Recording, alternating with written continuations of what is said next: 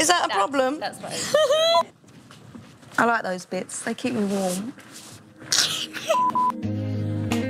Yeah, it's changed. It's changed throughout every year of my life, the meaning of perfect. When I was little, like really little, like winning a sport, that was like the perfect day. Teenager, probably being as skinny as possible. That's what I thought perfect was. Right now, the meaning of perfect to me is being different, and being different to everyone else in the whole world. That's perfect to me.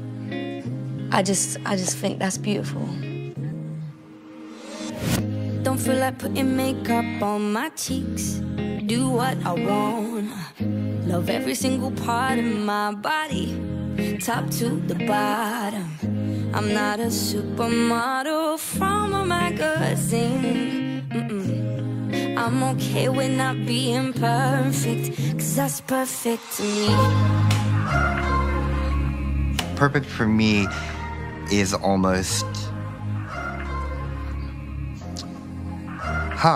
It's tough. That's a really good question. That's perfect to me. No matter where I go, everybody stares at me. Not into fancy clothes, I'm rocking baggy jeans.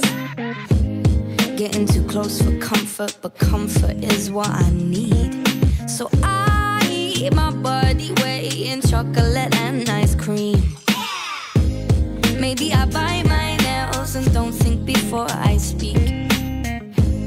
Don't fit in any crowd, don't ever get much sleep. I wish my legs were bigger, bigger than New York City.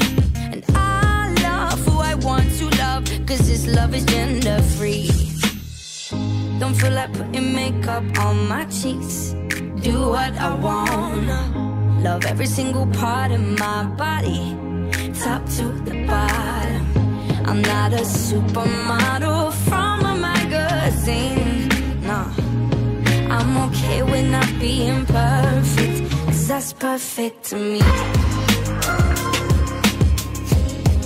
I had an image in my head. You know, that Barbie body they've enforced into young girls that is perfect. It's filter after filter after filter. The word perfect means like perfect hair, perfect nails, perfect makeup, but... To be perfect is to be truly you. Sometimes I wake up late and don't even brush my teeth. Just wanna stuff my face with leftover mac and cheese.